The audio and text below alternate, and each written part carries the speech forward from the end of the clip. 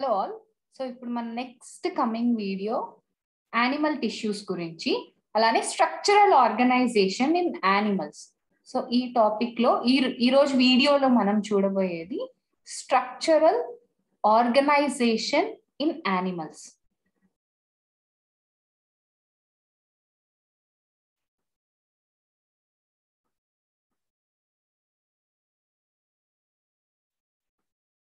So ఈ chapter zoology కింద వస్తుందండి.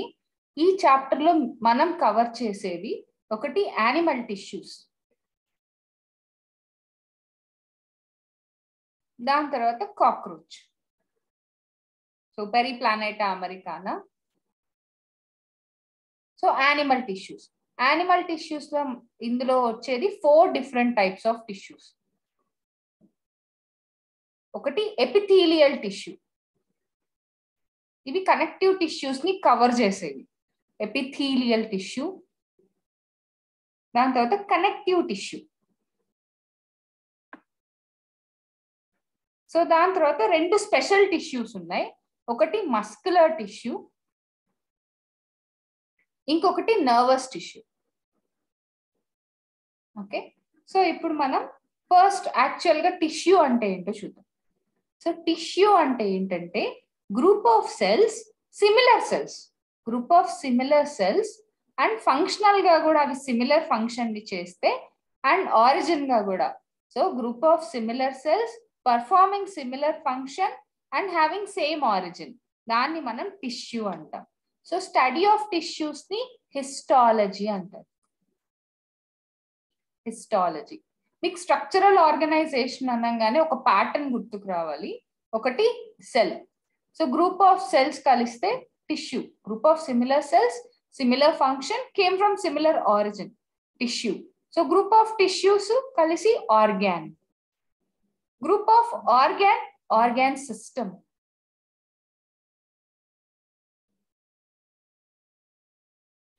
And group of organ systems అన్ని కలిసి ఆర్గానిజం.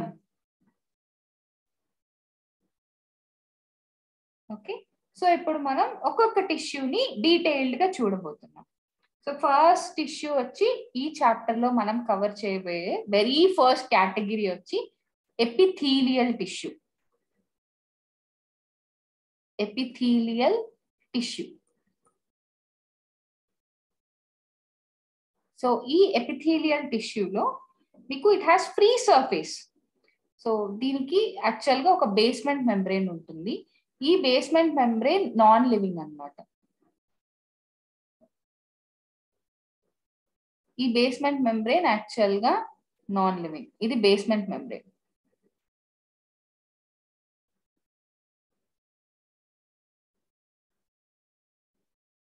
అండ్ ఈ ఎపిథీలియల్ టిష్యూస్ యాక్చువల్ గా నాన్ వాస్కులరైజ్డ్, ఎటువంటి బ్లడ్ సప్లై ఉండదు. వీటి కింద ఉండే కనెక్టివ్ టిష్యూ నుంచి అవి బ్లడ్ ని తీసుకుంటాయి. అవి చాలా ఇంపార్టెంట్ పాయింట్. సో దీనిపైన ఫ్రీ సర్ఫేస్ ఉంటుంది. మీకు ఇక్కడంతా సెల్స్ ఉంటుంది. సో సెల్స్ ని వేరే కలర్ లో చూపిస్తాను మీకు.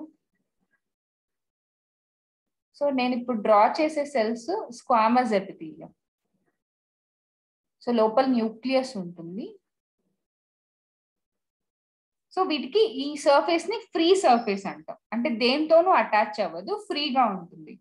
అండ్ ఇవి ఏంటంటే బాడీ పార్ట్స్ ని కవర్ చేస్తాయి, ఇంకా హాలో ఆర్గాన్స్ ని లైన్ చేస్తాయి. సో ఈ సెల్స్ కి చాలా very very little inter cellular matrix ఉంటుంది. మోస్ట్లీ కొన్నిటికైతే అస్సలు ఉండవు. చాలా టైట్ జంక్షన్స్ ఉంటాయి, అంటే ఏవి బయటకు లీక్ అవ్వకుండా. అండ్ ఇప్పుడు మనం ఎపిథీలియల్ టిష్యూలో కూడా 2 రకాలు ఉన్నాయి. సో 2 టైప్స్ ఏంటంటే, ఒకటి సింగిల్ లేయర్డ్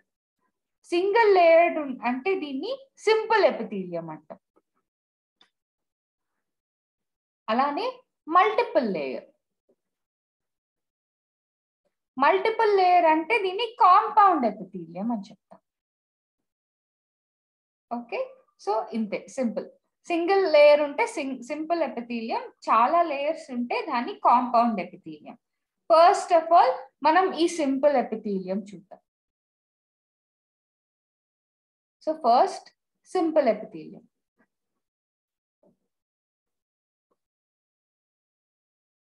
సో ఈ సింపుల్ ఎపిథీలియంలో మనకు ఉండేది 3 కేటగిరీస్, సారీ 4 కేటగిరీస్.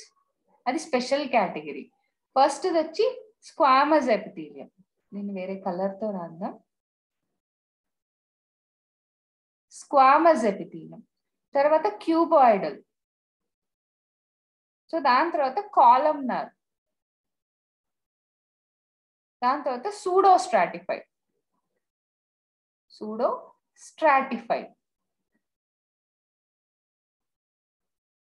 ఓకేనా?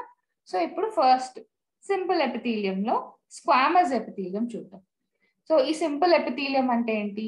Single layer. ఇవి బాడీ క్యావిటీస్ ని, డక్ట్స్ ని, ట్యూబ్స్ ని లైన్అప్ చేస్తాయి ఇవి. అండ్ ప్లస్ ఏంటంటే ఇవి స్ట్రక్చరల్ మోడిఫికేషన్ లో మనకి squamous, cuboidal, columnar and pseudo stratified. Very first thing ఇప్పుడు మనం స్క్వామస్ ఎపిథీలియం చూద్దాం. So squamous ఎపిథీలియంలో very first thing ఏంటంటే మనకి ఇలా బేస్మెంట్ మెంబ్రేన్ ఉంటుంది. ఆ బేస్మెంట్ మెంబ్రేన్ మీద మనకి సెల్స్ ఉంటాయి. ఇలా ఫ్లాట్ గా ఇలా ఉంటాయి సెల్స్.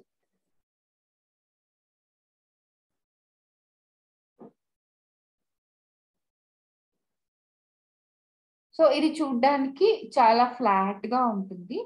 ప్లస్ ఏంటంటే విత్ ఇర్రెగ్యులర్ బౌండరీస్. అండ్ ఇవి బ్లడ్ వెజల్స్ యొక్క వాల్స్. మేజర్ గా మీకు కనిపించేది క్యాపిలరీస్ లో. So capillaries is actually surrounded by capillaries.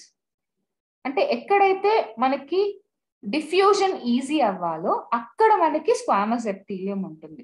So capillaries, అలానే lung alveoli, lungs alveoli. So ఎక్కడైతే డిఫ్యూషన్ బౌండరీస్ ఉంటుందో అక్కడ మనకి సింపుల్ స్క్వామస్ ఎపిథీలియం ఉంటుంది ఖచ్చితంగా. సో దాని తర్వాత క్యూబాయిడల్ ఎపిథీలియం చూద్దాం. ఆ పేరులోనే ఉంది మనకి ఆన్సర్. సో దీంట్లో ఎపిథీలియం ఎలా ఉంటుందంటే సేమ్ బేస్మెంట్ మెంబ్రేన్ ఉంటుంది, విచ్ ఇస్ నాన్ లివింగ్.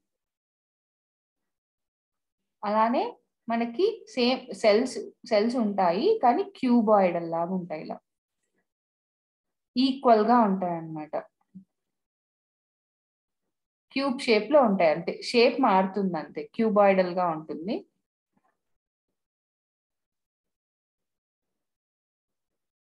ఈ క్యూబాయిడల్ ఎపిథీలియం మీకు ఎక్కడ ఉంటుందంటే సో గ్లాండ్స్ యొక్క డక్స్ లోను, ట్యూబులర్ పార్ట్స్ లో ఎక్కువగా ఉంటుంది. సో PCT అని గుర్తుపెట్టుకోండి. ప్రాక్సిమల్ కన్వల్యూటెడ్ ట్యూబ్యూల్ లో మీకు క్యూబాయిడల్ ఎపిథీలియం. ఈ C దగ్గర గుర్తుపెట్టుకోండి. సి అంటే క్యూబాయిడల్ ఎపిథీలియం. సో అండ్ ఇక్కడ వచ్చి మైక్రోవిల్లై కూడా ఉంటాయి వీటికి. మైక్రోవిల్లై అంటే చిన్న చిన్న ఎక్స్టెన్షన్స్ ఉంటాయి. వీటి వల్ల సర్ఫేస్ ఏరియా పెరుగుతుంది. ఎక్కడైతే మనకి సెక్రీషన్ ఇంకా రీఅబ్జార్ప్షన్ కావాలో అక్కడ విల్లై కూడా ఉంటుంది. అప్పుడు సర్ఫేస్ ఏరియా పెరుగుతుంది. మోస్ట్లీ ఈ క్వశ్చన్ చాలా సార్లు అడుగుతారు. క్యూబాయిడల్ ఎపిథీలియం ఎక్కడ ఉంటుందంటే గ్లాండ్ యొక్క డక్స్ లోను, అలానే PCTలో ఉంటుంది మేజర్గా. Next columnar epithelium. ఈ కాలమ్నర్ ఎపిథీలియం ఎలా ఉంటుందంటే సేమ్ బేస్మెంట్ మెంబ్రేన్ ఉంటుంది. సేమ్ బేస్మెంట్ మెంబ్రేన్ ఉండి సారీ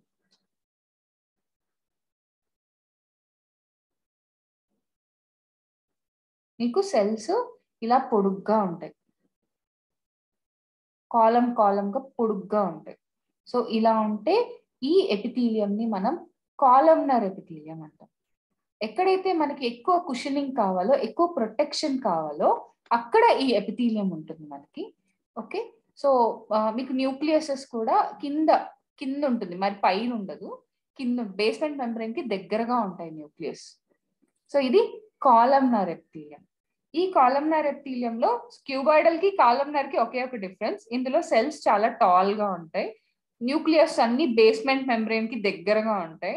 ఈ ఫ్రీ సర్ఫేసెస్ లో మైక్రోవిల్లై ఉండొచ్చు, ఉండకపోవచ్చు. సో ఇవి ఇంటెస్టైన్ లో, స్టమక్ లో ఎక్కడైతే మనకు కొంచెం ఎక్కువ థిక్నెస్ కావాలో అక్కడ ఉంటుంది.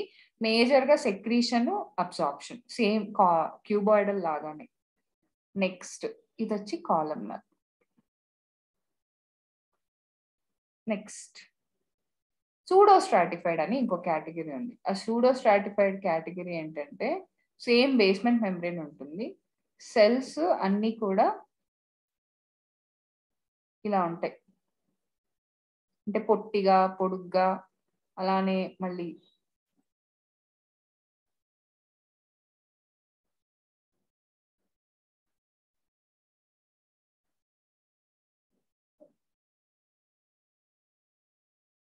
ఇలా అనీవన్ గా ఉంటాయి సెల్స్. అంటే మీరు ఒక ఆర్డర్ చెప్పలేరు వీటికి, అనీవన్ గా ఉంటాయి. కానీ ఒకే లేయర్ ఉంటుంది, ఒకే లేయర్. అది కూడా అన్ని బేస్మెంట్ మెంబ్రెయిన్, అన్ని సెల్స్ బేస్మెంట్ మెంబ్రెయిన్ మీద అటాచ్ అయి ఉంటుంది. సో కానీ న్యూక్లియస్ మాత్రం కింద పైన ఇలా చెప్పలేము అనమాట. న్యూక్లియస్ ఒక ప్లేస్ లో ఉండదు, అన్నిటికీ ఒకే ప్లేస్ లో ఉండదు. ఒకదానికి కింద ఉంటుంది, ఒకదానికి పైన ఉంటుంది. ఓకే, సో ఇది చూడ్డానికి యాక్చువల్ గా మీకు మల్టిపుల్ లేయర్స్ లాగా కనిపిస్తుంది. అంటే స్ట్రాటిఫికేషన్ అంటే అర్థం ఏంటంటే లేయరింగ్. సో ఇది చూడ్డానికి ఫాల్స్ లేయరింగ్ గా ఉంది కాబట్టి దీన్ని సూడో స్ట్రాటిఫైడ్ ఎపిథీలియం అని చెప్తాం. నెక్స్ట్, సో వీటిలో మోడిఫికేషన్స్, ఎపిథీలియల్ సెల్స్ లో మోడిఫికేషన్స్ ఏంటంటే మెయిన్ గా సీలియా ఉంటుంది, సీలియేటెడ్. సో ఇందాక నేను చెప్పినట్టు ఎక్కడైతే మనకి అబ్జార్ప్షన్ సెక్రీషన్ కావాల్సి వస్తుందో అక్కడ ఎపిథీలియంలో సీలియేటెడ్ ఉంటుంది. సో ఫర్ ఎగ్జాంపుల్ బ్రాంకియోల్స్ లో మనకి కంటిన్యూస్ గా మ్యూకస్ సెక్రీట్ చేయాలి. వాటిల్లో మనకి సీలియేటెడ్ కాలమ్నార్ లేదా క్యూబాయిడల్ ఎపిథీలియం ఉంటుంది బ్రాంకియోల్స్. అలానే ఫెలోపియన్ ట్యూబ్స్ ఉంటాయి. ఫెలోపియన్ ట్యూబ్స్ లో కూడా ఏంటంటే స్పర్మ్ ని కదిలించడానికి అనమాట, ఎగ్ వరకు తీసుకెళ్ళడానికి ఫెలోపియన్ ట్యూబ్స్ లో కూడా సీలియేటెడ్ ఎపిథీలియం ఉంటుంది. ఓకే, సో ఇవి మోడిఫికేషన్స్ అన్నమాట.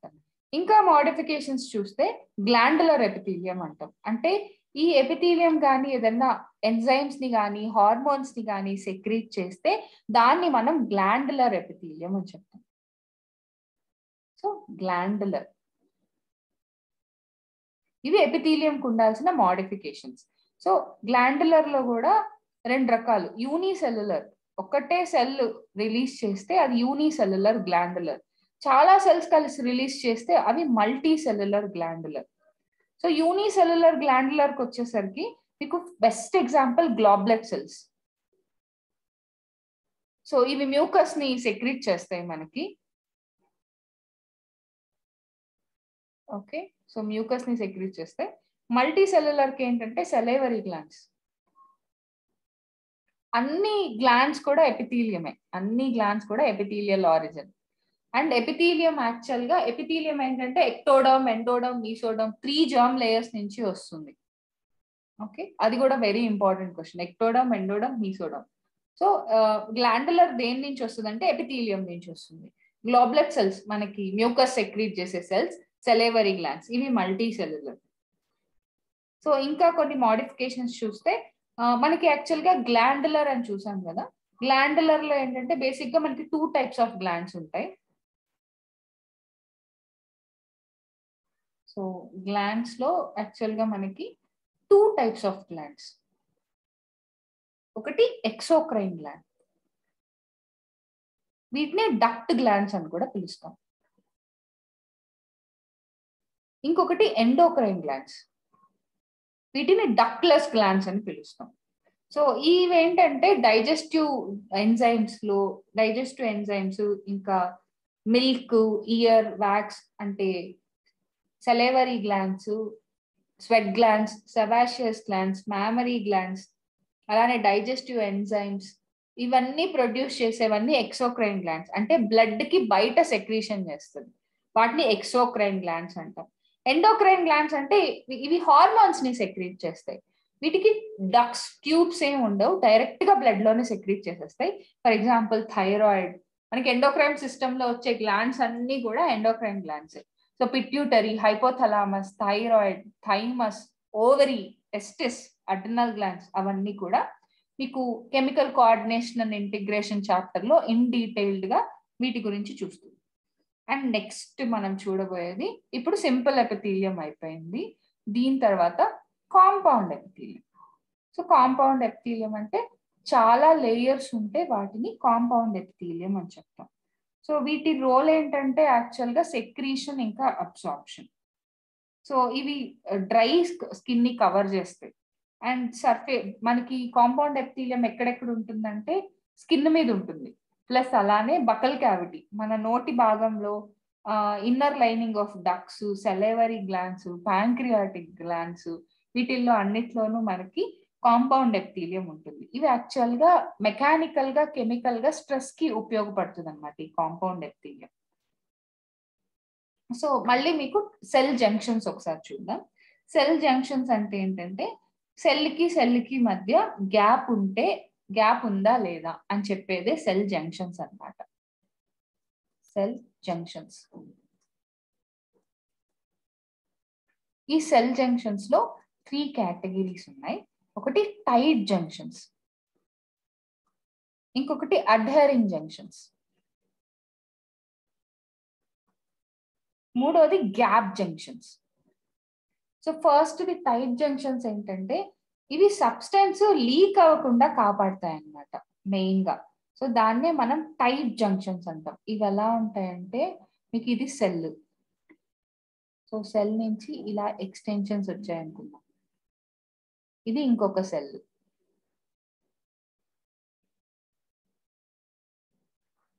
సో ఇవేంటంటే సెల్ కి మధ్య చాలా టైట్ గా ఇక్కడ నుంచి ఇక్కడికి ఏ సబ్స్టెన్స్ లీక్ అవ్వకుండా చాలా టైట్ చేసేస్తుంది, అది tight junction.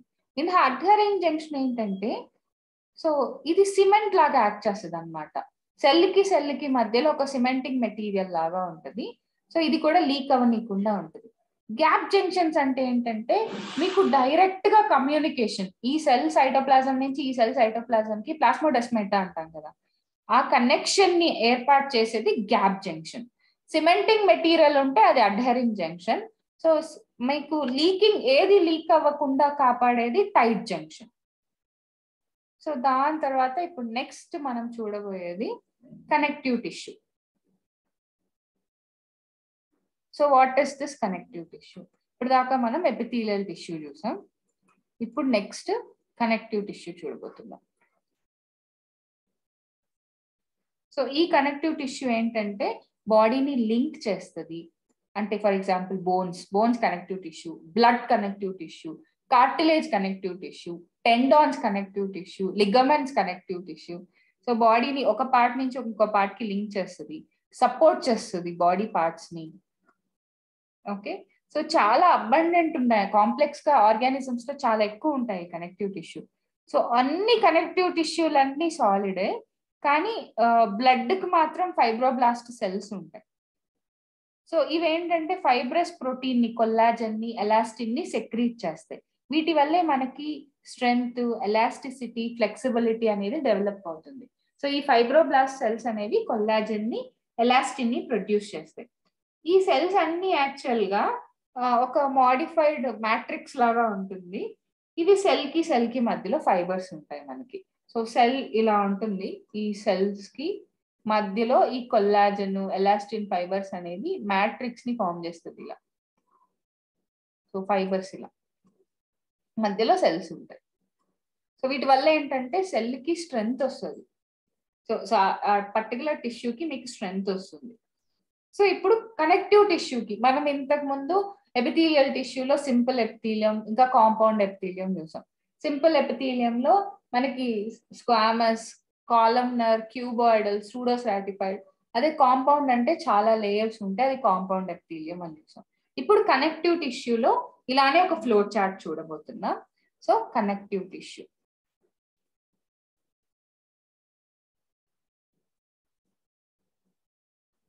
So connective tissue ఎలా క్లాసిఫై చేశారంటే, సో కనెక్టివ్ టిష్యూ బేసికల్ గా 3 కేటగిరీస్ గా డివైడ్ చేశారు. ఒకటి లూజ్ కనెక్టివ్ టిష్యూ, ఇంకొకటి డెన్స్ కనెక్టివ్ టిష్యూ, ఇంకొకటి special connective tissue. Okay, loose connective tissue కింద మళ్ళీ 2 కేటగిరీస్ వచ్చాయి.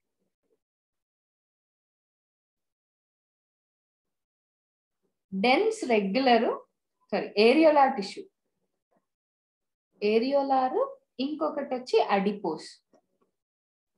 ఇవి రెండు loose connective tissue. Dense connective tissue కింద 2 వచ్చాయి, dense regular, dense irregular. Dense regular, dense irregular. మీకు స్పెషల్ కనెక్టివ్ టిష్యూ కింద 3: కార్టిలేజ్, బోన్, ఇంకా బ్లడ్. ఓకే, సో ఇవి ఫస్ట్ లూజ్ కనెక్టివ్ టిష్యూలో ఏరియోలార్ చూద్దాం. సో ఇందులో ఏంటంటే ఫైబ్రోబ్లాస్ట్ అంటే ఫైబర్ ని ప్రొడ్యూస్ చేసే సెల్స్. మెయిన్ గా ఫైబర్ ని ప్రొడ్యూస్ అంటే కొల్లాజన్, ఎలాస్టిన్ అవి. ఇంకా మ్యాక్రోఫేజెస్ వచ్చి సెల్ ఈటింగ్ అనమాట. ఏదైనా బ్యాక్టీరియా కానీ వైరస్ కానీ వస్తే ఇవి తినేస్తాయి. మాస్ట్ సెల్స్ ఇవన్నీ ఉంటాయి. సో ఇందులో ఫైబర్స్ చాలా లూజ్ గా సెమీ ఫ్లూయిడ్ గా అరేంజ్ అయి ఉంటాయి. సో వీటిల్లో ఫస్ట్ వచ్చి లూజ్ కనెక్టివ్ టిష్యూ ఏరియోలార్ ఏంటంటే స్కిన్ కి కింద ఉంటుంది. అందుకే మనకి స్కిన్ చాలా లూజ్ గా ఉంటుంది. ఇది ఎపిథీలియం కి సపోర్ట్ చేస్తుంది అనమాట ఈ ఏరియోలార్ కనెక్టివ్ టిష్యూ. ఇప్పుడు మన స్కిన్ పైన ఎపిథీలియం ఉంటుంది. ఆ ఎపిథీలియం ని ఈ loose areolar connective tissue support చేస్తుంది. సో అడిపోస్ టిష్యూ అనగానే మీకు ఫ్యాటే గుర్తు. అడిపోస్ అంటే ఫ్యాట్. సో ఇవి కూడా స్కిన్ కి కిందే ఉంటుంది. వీటిలో అడిపోసైట్స్ ఉంటాయి ఎక్కువగా. మీకు మిగతావన్నీ ఉంటాయి, కొల్లాజన్, ఎలాస్టిన్, మ్యాక్రోఫేజెస్ ఇవన్నీ ఉంటాయి. వాటితో పాటు ఎక్కువ మేజర్ గా ఫ్యాట్ స్టోరింగ్ సెల్స్ ఉంటాయి. అది అడిపోస్ టిష్యూ. సో దాని తర్వాత డెన్స్ కనెక్టివ్ టిష్యూ. ఈ డెన్స్ కనెక్టివ్ టిష్యూ చూస్తే మీకు రెగ్యులర్ ఇంకా ఇర్రెగ్యులర్ ఉంది. రెగ్యులర్ కనెక్టివ్ టిష్యూలో ఏంటంటే మీకు ప్యాటర్న్ ఇలానే ఉంటుంది రెగ్యులర్ గా. దీన్ని డెన్స్ రెగ్యులర్ కనెక్టివ్ టిష్యూ అంటాం. సో అంటే రెగ్యులర్ ప్యాటర్న్ లోనే ఉంటాయి. కొల్లాజన్ ఫైబర్స్ అన్ని ఇలా రోస్ గానే అరేంజ్ అయి ఉంటాయి. ఎలాగంటే అలా అరేంజ్ అయి ఉంటాయి. బెస్ట్ ఎగ్జాంపుల్స్ టెండాన్ ఇంకా లిగమెంట్స్. ఇవి డెన్స్ రెగ్యులర్ కనెక్టివ్ టిష్యూ. వీటిల్లో ఫైబర్స్ కూడా మీరు చూసినట్టయితే ఇలానే ఉంటాయి. ఫైబర్స్ ఇలానే అరేంజ్ అయి ఉంటాయి టెండాన్స్ లోను, లిగమెంట్స్ లోను. అందుకే వాటికి స్ట్రెంగ్త్ ఎక్కువ అన్నమాట. And next dense irregular connective tissue. Dense irregular లో మీకు ఇర్రెగ్యులర్ గా ఎలాగంటే అలా అరేంజ్ అయి ఉంటాయి. ఇది స్కిన్ లో ఉంటుంది డెన్స్ ఇర్రెగ్యులర్ కనెక్టివ్ టిష్యూ. అంటే ఫైబ్రోబ్లాస్ట్ కానీ ఫైబర్స్ కానీ మీకు ఎలాగంటే అలా ఇలా ఇలా ఇలా అరేంజ్ అయి ఉంటాయి అన్నమాట. ఇది dense irregular connective tissue. And next ఇప్పుడు కార్టిలేజ్. సో మనం ఇన్ డీటెయిల్డ్ గా కార్టిలేజ్ వీటి గురించి చూద్దాం. సో ఇవి స్పెషల్ కనెక్టివ్ టిష్యూ కిందకి వస్తాయి. So cartilage. సో ఇది మీకు కార్టిలేజ్ ఏంటంటే ఇంటర్ సెల్యులర్ మెటీరియల్ లో సాలిడ్ గా ఉంటుంది.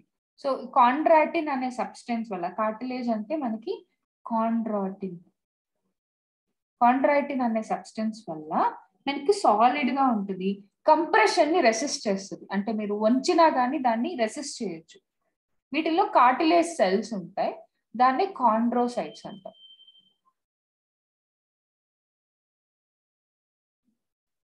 సో ఇవి స్మాల్ క్యావిటీస్ ని so with in matrix secrete చేస్తుంది అనమాట, చిన్న చిన్న క్యావిటీస్ లో. సో ఈ కార్టిలేజ్ అయితే మామూలుగా మన బోన్స్ అన్ని, మనం ఎప్పుడైతే బేబీగా ఉంటామో మన బోన్స్ అన్ని కూడా ఫస్ట్ కార్టిలేజ్ లోనే ఉంటుంది. దాని తర్వాత మనం అడల్ట్ కి వచ్చేసరికి బోన్ గా ట్రాన్స్ఫర్ అవుతుంది. క్యాల్సిఫికేషన్ జరిగి ఆసిఫికేషన్ జరిగి సో మన కార్టిలేజ్ కాస్త బోన్స్ గా మారిపోద్ది. అందుకే ఇన్ఫాంట్స్ లో వాళ్ళల్లో మీకు బోన్స్ చాలా సాఫ్ట్ గా ఉంటాయి. సో ఈ కార్టిలేజ్ ప్రెసెంట్ అడల్ట్ లో కూడా ఎక్కడ ఉంటుందంటే tip of the nose, outer ear, so vertebral column లో మధ్యలో ఉండే జాయింట్స్ లో ఉండేది అంటే ఇంటర్వర్టిబ్రల్ డిస్క్, అది కూడా కార్టిలేజే. అలానే హ్యాండ్స్ లోను లెగ్స్ లోను మీకు జాయింట్స్ దగ్గర కూడా కార్టిలేజ్ ఉంటుంది. So cartilage will comes under special tissue అన్నమాట. నెక్స్ట్ స్పెషల్ కనెక్టివ్ టిష్యూ వచ్చి మీకు బోన్. సో బోన్ ఏంటంటే చాలా హార్డ్, నాన్ ప్లియబుల్ అన్నమాట. దీన్ని వంచలేము మనం. అండ్ కాల్షియం చాలా ఎక్కువ ఉంటుంది. కొల్లాజన్ ఫైబర్స్ ఇవన్నీ ఏంటంటే వాటికి స్ట్రెంగ్త్ ని ఇస్తాయి.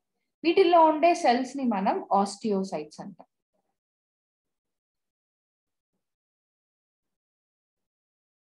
సో ఇవి ఒక స్పేసెస్ లో ఉంటాయి. ఆ స్పేసెస్ ని మనం లాక్యునే అంటాం.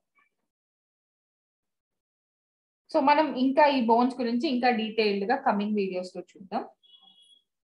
అండ్ నెక్స్ట్ వీటి ఫంక్షన్ ఏంటంటే మీకు ఈజీగా తెలుసు, స్ట్రక్చరల్ సపోర్ట్ ఇస్తుంది. మన బాడీకి ఒక ఫ్రేమ్ వర్క్ ని ఇచ్చేదే బోన్. మన ఇన్నర్ ఆర్గాన్స్ ని సపోర్ట్ చేస్తుంది, మన వెయిట్ బేరింగ్ కి, at the same time locomotion, movement, blood cells ని ప్రొడ్యూస్ చేస్తుంది యాక్చువల్ గా. మనకి బోన్ మ్యారో నుంచి బ్లడ్ సెల్స్ ప్రొడ్యూస్ అవుతాయి. So that is about bones. So తర్వాత బ్లడ్. సో బ్లడ్ గురించి I hope you know very well. మీకు ఇదే బ్లడ్ టాపిక్ గురించి బాడీ ఫ్లూయిడ్స్ ఇంకా సర్క్యులేషన్ లో కూడా వస్తుంది అండ్ దీంట్లో కూడా వస్తుంది అనమాట. సో బ్లడ్ లో 2 థింగ్స్ ఉంటాయి. ఒకటి ప్లాస్మా, ఇంకొకటి ఫార్మ్డ్ ఎలిమెంట్స్.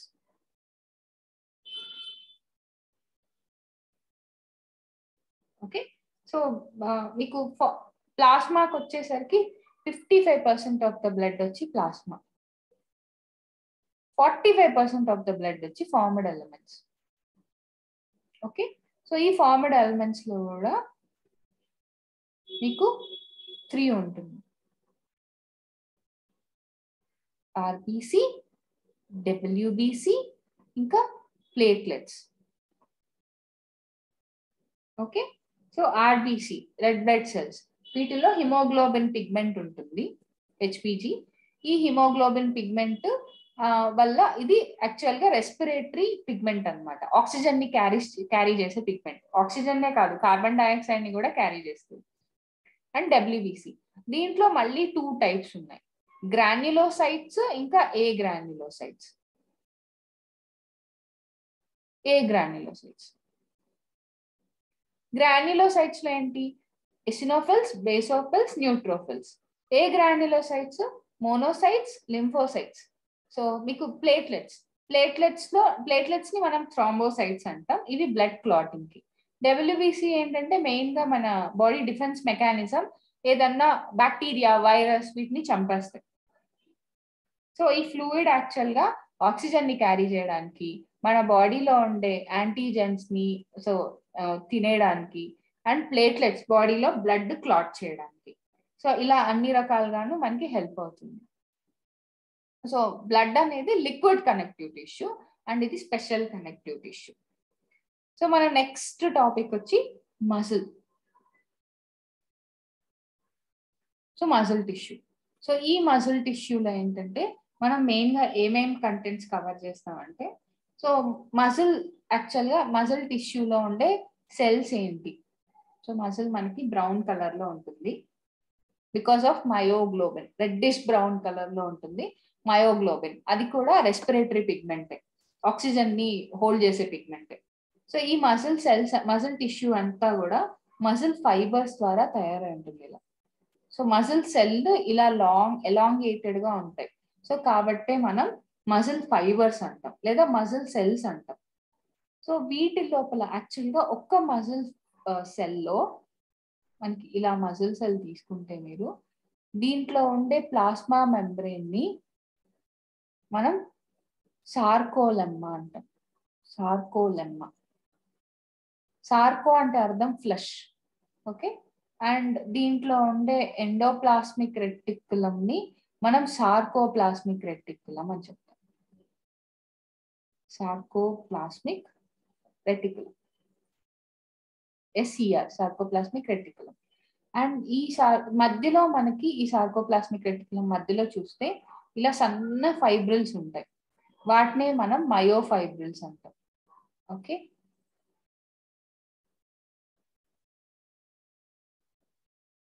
ఈ మయోఫైబ్రిల్స్ లోనే alternate light and dark band ఉంటుంది. యాక్టిన్ ఇంకా మయోసిన్ మజిల్ ప్రోటీన్స్ ఉంటాయి. సో వాటిని కాంట్రాక్టైల్ ప్రోటీన్స్ అంటాం. వీటి వల్లే మజిల్ స్ట్రెచ్ అవుతుంది, ఎట్ ద సేమ్ టైం కాంట్రాక్టివ్ అవుతుంది. మజిల్స్ అనేవి లోకోమోషన్ కి, మూవ్మెంట్ కి హెల్ప్ చేస్తాయి. సో మజిల్ లేకపోతే మనకి మూవ్మెంట్ అనేది ఉండదు. సో ఈ మజిల్స్ లో మనకి మేజర్ గా 3 టైప్స్ ఉంటాయి. ఓకే, సో స్కెలిటల్ మజిల్ అంటే స్ట్రయేటెడ్ మజిల్, స్ట్రయేటెడ్ వాలంటరీ. మీకు ఫస్ట్ యానిమల్ కింగ్డమ్ లో ఆర్థ్రోపోడాలోనే ఫస్ట్ మీరు స్ట్రయేటెడ్ మజిల్స్ ని చూస్తారు. ఓకే, తర్వాత స్మూత్ మజిల్ లేదా వీటిని విజరల్ మజిల్ అని కూడా అంటారు. ఇవి non స్ట్రయేటెడ్. Okay, non స్ట్రయేటెడ్ muscles. Non స్ట్రయేటెడ్ ఇంకా ఇన్వాలంటరీ. ఇది cardiac muscle. So cardiac muscle ఏంటంటే స్ట్రయేటెడ్, ఇన్వాలంటరీ, అంటే మన కంట్రోల్లో ఉండదు. Okay, first voluntary muscles. ఇవేంటంటే స్కెలిటల్ మసిల్స్. ఈ స్కెలిటల్ మసిల్స్ ఏంటంటే వాలంటరీ, మనం ఏం చెప్తే అవి చేస్తాయి ఇది. అండ్ ఈ మసిల్స్ మీద స్ట్రయేషన్స్ ఉంటాయి. సో మీకు ఇన్ కేస్ ఇది మసిల్ అయితే ఈ మసిల్ మీదంతా, సో వేరే కలర్ తీసుకున్నాం, మసిల్ మీదంతా ఇలా లైన్స్ ఉంటాయి, దాన్నే మనం స్ట్రయేషన్స్ అంటాం. సో ఫర్ ఎగ్జాంపుల్ ఇవేంటంటే బోన్స్ కి అటాచ్ అవుతాయి. ఎగ్జాంపుల్ బైసెప్స్, ట్రైసెప్స్, చాలా మసిల్స్ ఉంటాయి మన బాడీలో. 600 కంటే పైన ఎక్కువ మసిల్స్ ఉంటాయి. బోన్స్ అయితే 206 ఉంటాయి, కానీ మసిల్స్ చాలా ఎక్కువ ఉంటాయి. అండ్ ఈ స్ట్రయేషన్స్ ప్యారలల్ గా అరేంజ్ అయి ఉంటాయి. ఇది చాలా టఫ్ కనెక్టివ్ టిష్యూ అన్నమాట. Next smooth muscles. ఇవి ఇన్వాలంటరీగా ఉంటాయి, ఇంకా ఫ్యూజీ ఫామ్ గా ఉంటాయి. ఫ్యూజీ ఫామ్ అంటే పైన కింద ట్యాపరింగ్ గా ఉండి మధ్యలో మీకు బ్రాడ్ గా ఉంటే దాన్ని ఫ్యూజీ ఫామ్ అంటాం. వీటి మీద ఎటువంటి స్ట్రయేషన్స్ ఉండవు, కాబట్టి వీటిని స్మూత్ మసిల్ అని పిలుస్తాం. సో అండ్ ఈ మసిల్ వచ్చి ఈ మసిల్స్ ఏంటంటే బండిల్స్ గా చాలా టైట్ గా అరేంజ్ అయి ఉంటాయి. అండ్ ఇవి ఇంటర్నల్ ఆర్గాన్స్ కి మెయిన్ గా, ఇంటర్నల్ ఆర్గాన్స్ ని కవర్ చేసేది స్మూత్ మసిల్స్. ఇంటర్నల్ ఆర్గాన్స్ లో మజిల్ పార్ట్ అంటే స్మూత్ మసిల్స్. దాని తర్వాత కార్డియాక్ మసిల్. ఈ కార్డియాక్ మసిల్ ఏంటంటే ఓన్లీ హార్ట్ లోనే ఉంటుంది. ఇది స్ట్రయేటెడ్ ప్లస్ ఇన్వాలంటరీ, మన కంట్రోల్లో ఉండదు. అండ్ దీంట్లో ఏంటంటే మీరు కార్డియాక్ మసిల్ అనగానే మీకు ఒక ప్రిన్సిపల్ గుర్తుకు రావాలి, అదే all are none rule. All are నన్. ఈ ఆల్ ఆర్ నన్ రూల్ ఏంటంటే మీకు ఒక పిక్చర్ చూపిస్తాను ఇప్పుడు. I draw one picture. Okay, ఇది యాక్చువల్ గా కార్డియాక్ మసిల్ ఇలా ఉంటది అనమాట.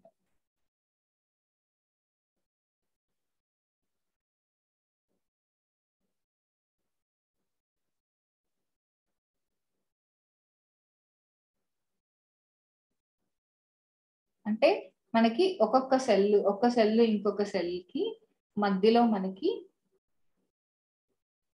కనెక్షన్స్ ఉంటాయి అన్నమాట. ఇప్పుడు ఇక్కడ ఈ సెల్ కి మధ్యలో ఇక్కడ కనెక్షన్స్ ఉన్నాయి.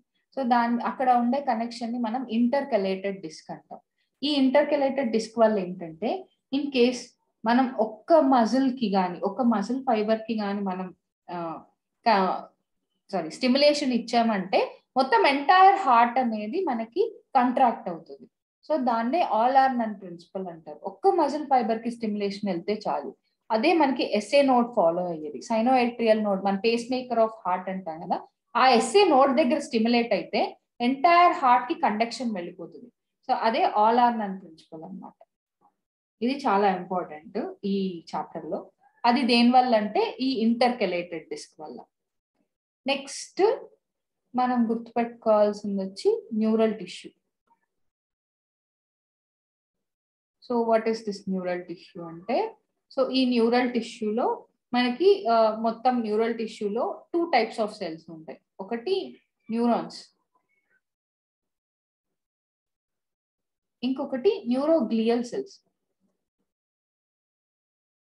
న్యూరోగ్లియల్ సెల్స్, న్యూరాన్స్ ఇంకా న్యూరోగ్లియల్ సెల్స్. సో న్యూరాన్స్ అనేవి ఎలక్ట్రికల్లీ ఎక్సైటబుల్, న్యూరోగ్లియల్ సెల్స్ వచ్చి నాన్ ఎలక్ట్రికల్లీ ఎక్సైటబుల్. ఇవి సపోర్టింగ్ సెల్స్. సో న్యూరాన్స్ అనేవి బిలియన్స్ లోనే ఉంటాయి మనకి. అండ్ మన బాడీని మేజర్ గా కంట్రోల్ చేసేది, కోఆర్డినేట్ చేసేది కూడా ఈ నర్వస్ టిష్యూసే. అండ్ ఇవి ఎలక్ట్రికల్లీ ఎక్సైటబుల్, సో ఇంపల్స్ ని జనరేట్ చేస్తాయి. అండ్ న్యూరాన్స్ మన బాడీ మొత్తం మీద చాలానే ఉంటాయి, బిలియన్స్ ఉంటాయి. సో ఈ న్యూరల్ టిష్యూలో ఈ న్యూరాన్స్ మెయిన్ గా ఈ నర్వస్ సిస్టమ్ లో మనకి 3 టైప్స్ ఆఫ్ నర్వస్ సిస్టమ్స్ ఉంటాయి. ఒకటి CNS, central nervous system, PNS, peripheral nervous system, ANS, autonomic nervous system. Central nervous system లో మళ్ళీ మనకి బ్రెయిన్ ఇంకా స్పైనల్ కార్డ్.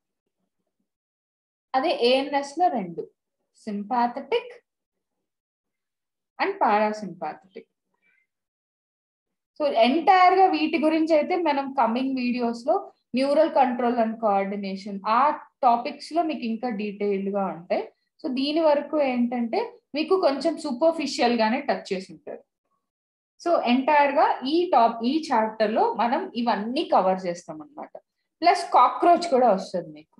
సో మనం ఈ వీడియోలో షార్ట్ అండ్ స్వీట్ గా ఎంటైర్ యానిమల్ టిష్యూస్ ని డీటెయిల్డ్ గా కవర్ చేసాం. ఇంకా ఎక్స్టెన్షన్స్ ఉన్నాయి, అంటే బోన్ గురించి, కార్టిలేజ్ గురించి కమింగ్ వీడియోస్ లో ఇంకా డీటెయిల్డ్ గా చూస్తాం. So thank you very much.